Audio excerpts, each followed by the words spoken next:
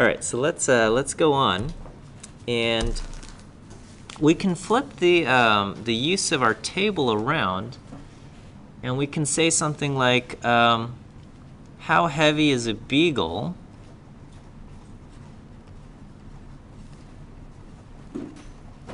male if he is in the, we'll start off with the easiest, 50th percentile. Okay. So if you're not familiar with percentiles, the idea behind a percentile is that if you're in the 50th percentile, 50% of everyone else in the population have values smaller than yours. Okay? If you're in the 80th percentile, then that means 80% of the population has values smaller than yours. Okay, so if he's in the 50th percentile, that means basically 50% of the population has a smaller value, or in this case, has a lower weight, if we're talking about weight. Okay, and if he's in the 80th percentile, maybe I'll throw up the next question. How heavy is a beagle? Is a beagle male if he is in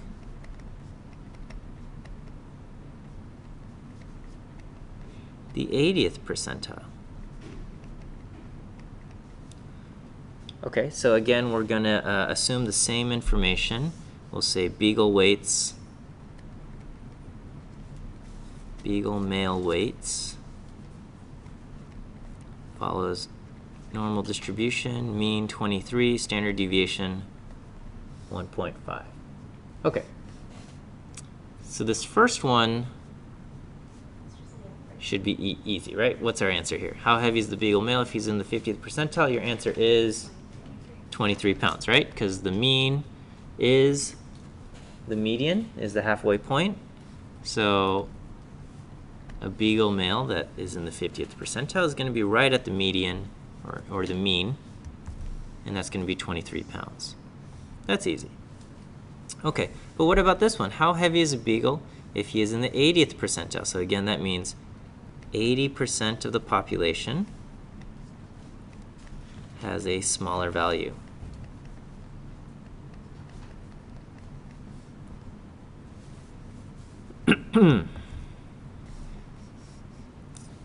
Okay, so what do we do here? Do the chart first. Yeah, so now we start at the chart, and we're looking for the z-score that corresponds to the 80th percentile. So what is the z-score that's going to give me an area to the left of 80%? Okay, so looking at the table, I don't see the area 0.8 exactly. Okay, I see 0.7995 and 0.8023. So between these two numbers, which number is closer to 0.80?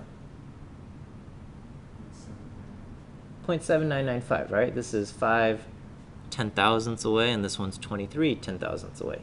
So this one is closer, and so this corresponds to a z-score of what? 0.84, okay? So we go to the table first and try to find the z-score that gives an area of 0.8, okay? The closest value I can find, closest value we can find to 0.8 is 0.7995, okay? And 0.7995 has a corresponds to the z-score of 0.84, okay? Okay, so our z-score is 0.84. What is that in terms of beagle male weight? So to have a z-score of 0.84 means I am 0.84 standard deviations above the mean. Right? So my weight of the Beagle male is going to be the mean, 23, plus 0.84 of a standard deviation more. 0.84 times 1.5. Does that make sense? Okay. Or another way we can think about if this is a little too tricky, or not too tricky, but just it's a little hard to get your mind around, we can just say z is equal to y minus mu over sigma, and I can say, well, z I found to be 0.84 is equal to y, which is the weight that I'm looking for, minus 23 divided by 1.5. If I multiply both sides by 1.5, I now have 0.84 times 1.5 is equal to y minus 23. And solving for y, I get the exact same thing, 23 plus 0.84 times 1.5. So I get the exact same thing here and here. And so I see that the weight that corresponds to the 80th percentile is 0.84 times 1.5 plus 23, 24.26 pounds. Okay, so a dog, Beagle male weighing 24.26 pounds will be in the 80th percentile.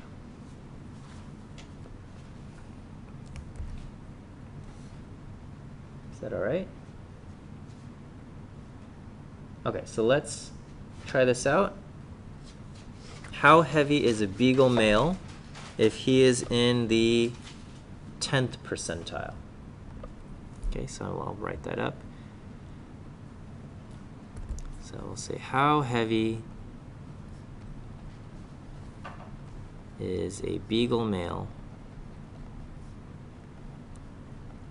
in the 10th percentile?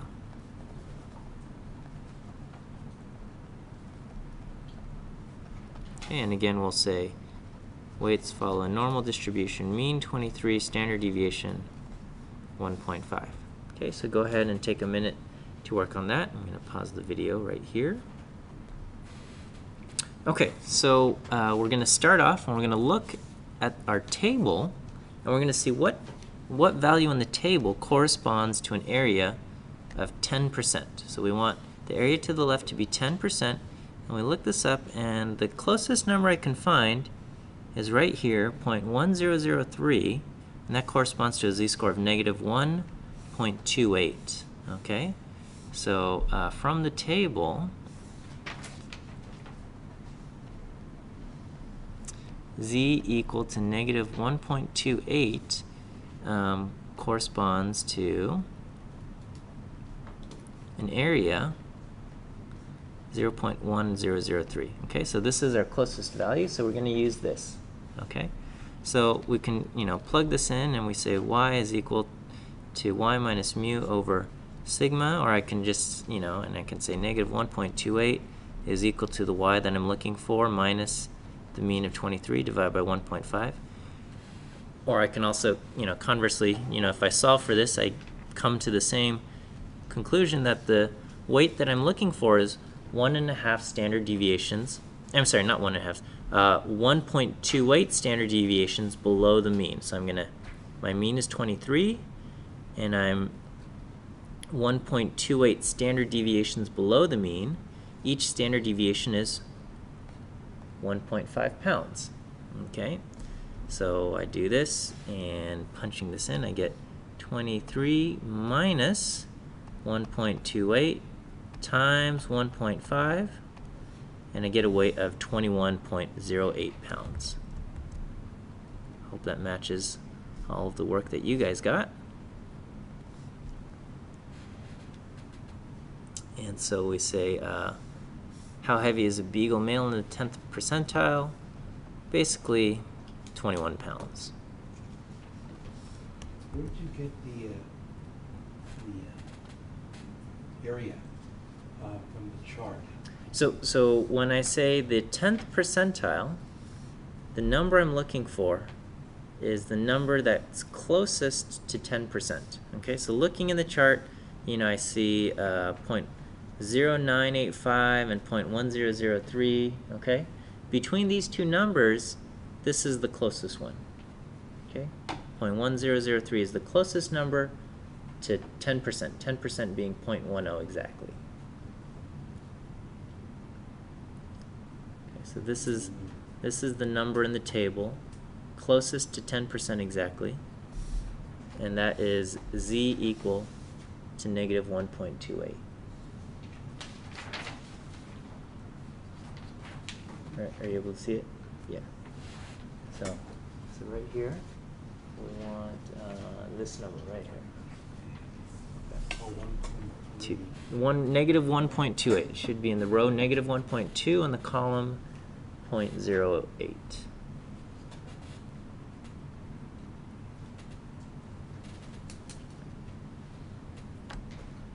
Okay, so we still have some more stuff to cover, so I'm gonna keep moving on here. Okay, there's a section on in your book called Assessing Normality. Okay, and our main tool is called a QQ plot, or also known as a normal probability plot.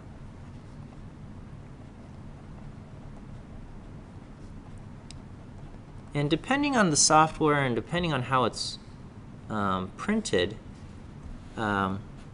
basically, if you take the idea is you take a bunch of data. So you've got numeric data, and you have the question: does my numeric data come from a normal distribution?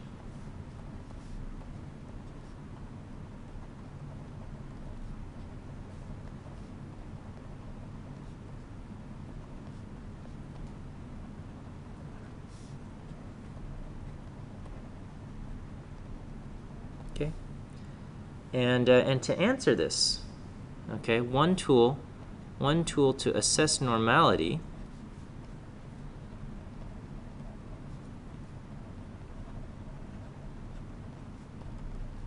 is the QQ plot, or the normal same thing.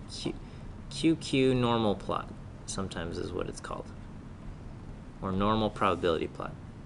And if it is normal, your data will look kind of like they go in a straight line. Okay, if normal. And if it's not normal, you'll see things that go like this. Okay, or other shapes.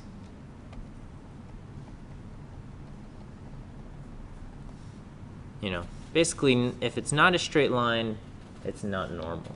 Okay.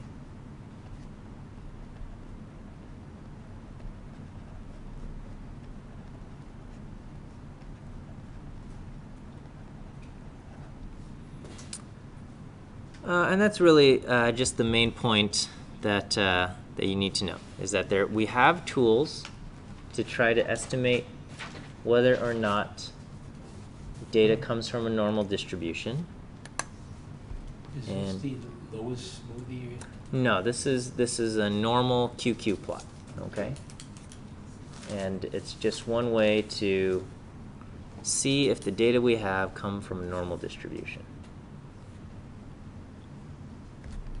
All right. Okay, so let me and then just another thing. Okay, so then I'm taking a jump in our textbook into chapter 5,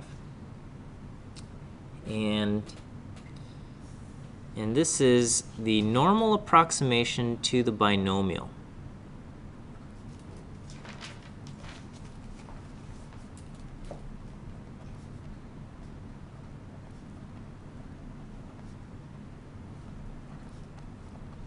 All right, so I'm hoping you guys remember the binomial distribution. Do we? Kind of? Okay, so let's just quick review. Let's say we have a coin flip, and let's say this is a special coin, so the probability of getting heads is 0.8, okay? And we will flip it 10 times. And I ask, what is the probability of getting 8 heads or 9 heads? Okay, how do I answer this? So this is review. So I would do what choose what.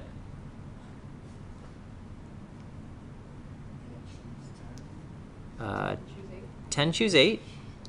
That's fine. 10 choose 8, and then I would do what? Probability of getting heads, 0.8, and I would need how many of those? 8 of them.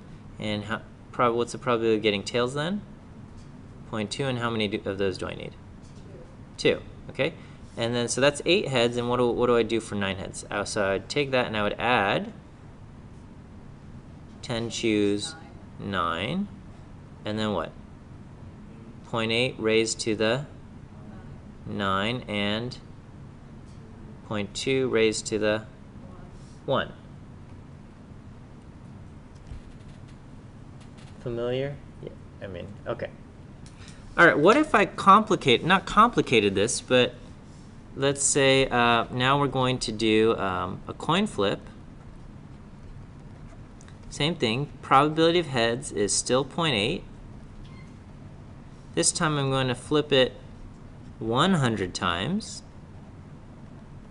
And I'm going to ask, what is the probability of getting between 70 heads and 90 heads inclusive?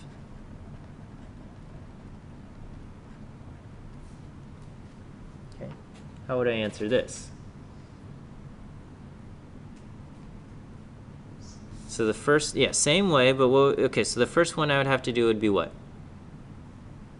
100 choose 70, 0.8 to the 70, 0.2 to the 30, okay? And then I would have to do 100 choose 71, etc., etc., etc. 100 choose 72, etc., etc., etc. All the way up to, and what would the last one be?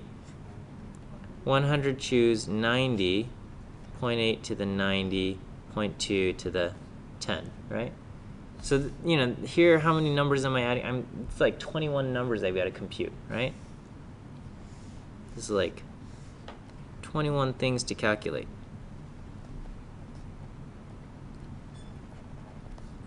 Okay, this is tedious. Well, so, well, in a moment here, I'm going to show you how we can do this with a computer. Okay, with a computer, this is straightforward. You can have the computer crunch all 21 things very quickly.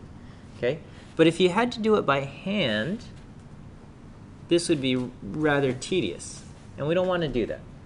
So the normal model can approximate the binomial model quite well. Okay.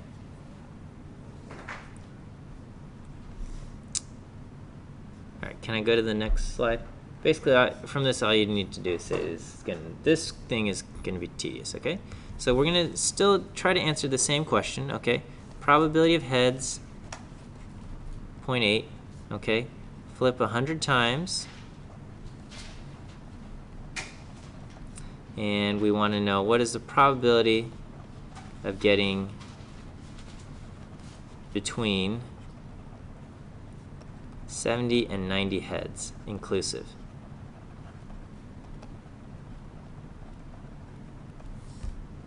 Okay, that's what we want to know. Okay, so we're going to use the normal approximation.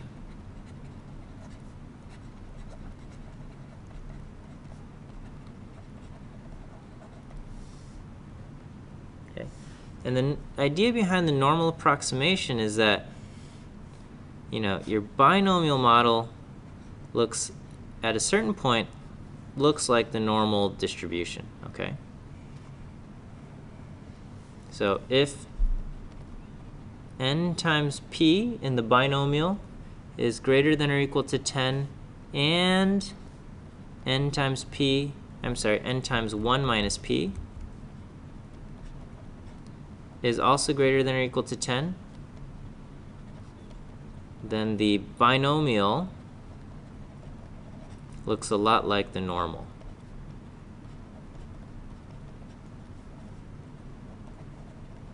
Okay, so in our case, n is 100 and p is 0.8, right? So n times p is 80, and n times 1 minus p is 20. Both of those numbers are bigger than 10. My distribution looks a lot like the normal distribution.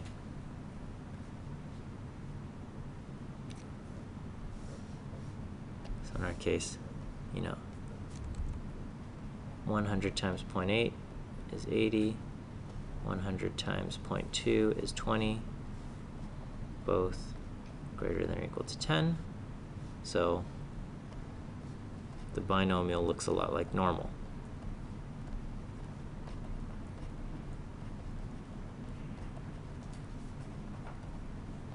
Okay. All normal distributions have a mean, or is defined by the mean and standard deviation. Okay? The binomial distributions are defined by n and p. But what is the mean of the binomial distribution? What's the standard deviation of the binomial distribution? Yeah, the mean is n times p. Okay? So for the binomial distribution,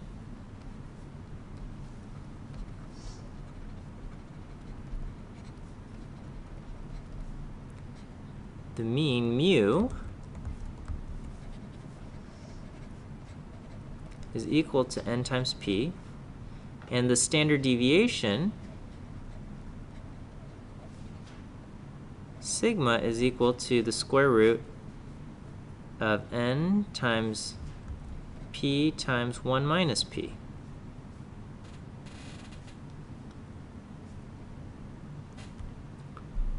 Okay? And so we're going to use this knowledge and for our normal approximation,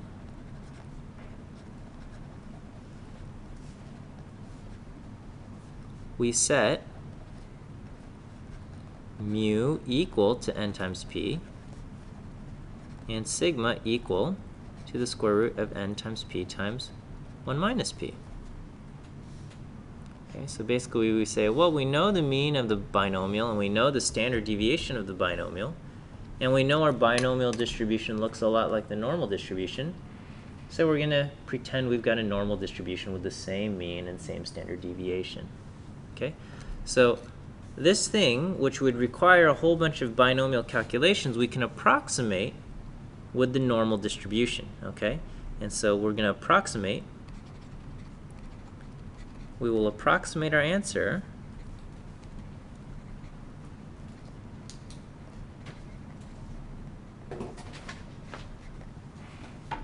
with normal model with a mean of 80. Okay, so n times p is equal to 80, and the square root of n times p times 1 minus p is going to be the square root of 16, right? So we get 4. So if I do 100 times 0.8 times 0.2, I get 16, and I take the square root of that, 4.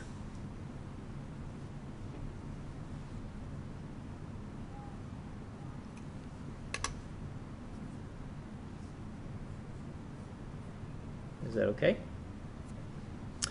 All right, and so now let me save this, and so we're going to let's copy this again. So now I've got a normal model with a mean of 80. So right in the middle, I'm going to stick the number 80, and I'm going to go down to here and up to here, 70, and go up to 90. And I want to know how much is in between there and there. Okay, But there's a catch. All right. So let me flip over to the next page. Okay. And then so we've established that we're going to approximate with a mean of normal with a mean of 80 and a standard deviation of 4. Okay. And so I'm going down right here. Okay. And this is 70, and I'm going over to here to 90. Okay. So you have to remember that the binomial distribution is discrete. Okay. So you got to imagine little bars here. So imagine a bar centered at 70 and a bar centered at 90. Okay. Because you know our distribution is really just a whole bunch of, you know, it's not quite like this, but it's something like this, right? We've got a whole bunch of whole number answers because the binomial distribution is discrete, okay? The normal distribution is continuous. So you just pretend we've got a bar here, okay? And so I've got a bar centered at 90, and next to it I've got a bar centered at 91, okay? And the bar centered at 91 goes like this, okay? So I want to, if I do my cutoff line at 90, I'm only going to have half of this bar, okay? And if I go to 91, I'm going to have half of the 91 bar, which I don't want. So where should I actually draw my cutoff? Not at 90 or 91, but at 90.5, right? So I'm going to draw a cutoff line halfway in between 90 and 91 at 90.5. Okay? And so using the same line of thinking over here, where should I draw my cutoff? I want to include the bar for 70, right? Because I said 70 to 90 inclusive. So I want to include the entire bar for 70. So I should draw my cutoff over here at 69.5.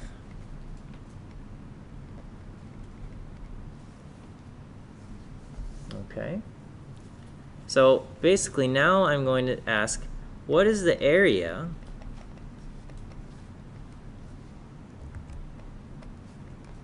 between 69.5 and 90.5? Okay, so the fact that I'm adding on a plus 0.5 or subtracting a 0.5, this is known as the continuity correction. Okay, it just means you've got a discrete thing like the binomial, and we're trying to approximate it with a continuous thing, the normal. Okay, this is the only time you use the continuity correction. Okay, sometimes students try to apply the continuity correction in other situations. If you're dealing with just the normal distribution, don't do the continuity correction. If you're dealing just with the binomial distribution, don't do a continuity correction. The only time you use the continuity correction is if you've got the binomial and you're trying to approximate it with the normal. That's the only time you use it. Only when you've got the binomial and you're trying to approximate it with the normal, or you've got a discrete thing trying to approximate it with a normal continuous thing. That's the only time you use the continuity correction. Don't be overzealous and start adding or subtracting 0.5 to things that don't need it. Okay, so we want to know what's the area between 69.5 and 90.5. Okay, so we can do this. Okay, and the way we're going to do this is we're going to find the area to the left of 90.5. And then we're going to find the area to the left of 69.5. And then I'm going to subtract this area off of this bigger area. And what I'm left with is the area in between. Does that make sense? Okay, so let's try this out. So what is the area to the left of 90.5? Okay, so I'm going to have to find my z-score. So I do z is equal to 90.5 minus 80 divided by the standard deviation of 4. I get a z-score of 2.625. So maybe I'll round that up to 2.63. Okay, and over here, I do the same thing, and I get z is equal to 69.5 minus 80 over 4, and I get z is equal to negative 2.63.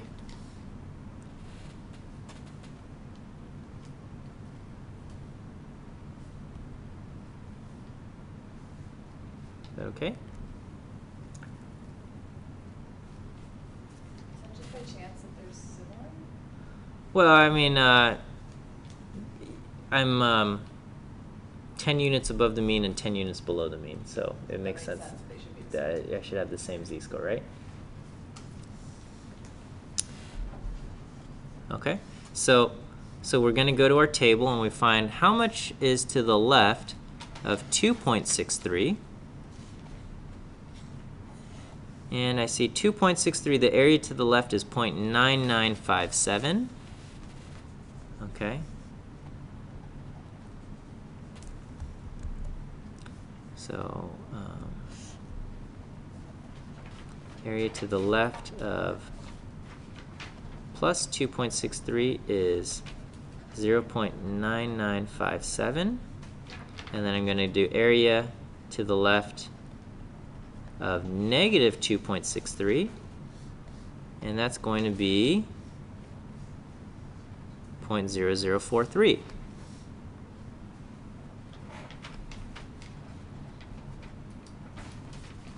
Okay, so the area in between is going to be 0.9957 minus 0.0043, and I get 0.9914. So like 99%.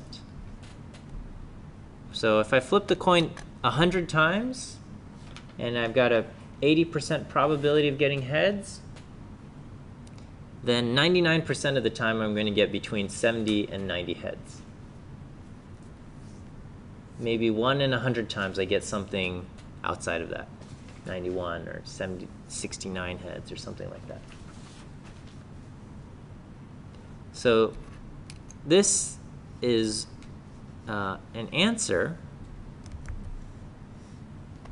to the other question that we had, which it would have required 21 binomial calculations. Okay, and this is going to be very, very, very close to the actual answer. Does this make sense? Okay.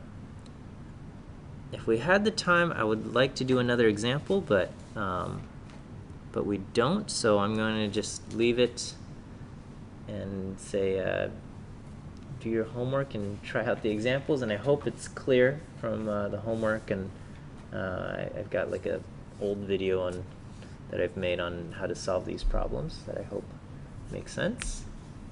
Okay, but this week I need to spend some time going over the lab assignment that I'm assigning. Okay, so I'm going to just pause the video here or stop the video here.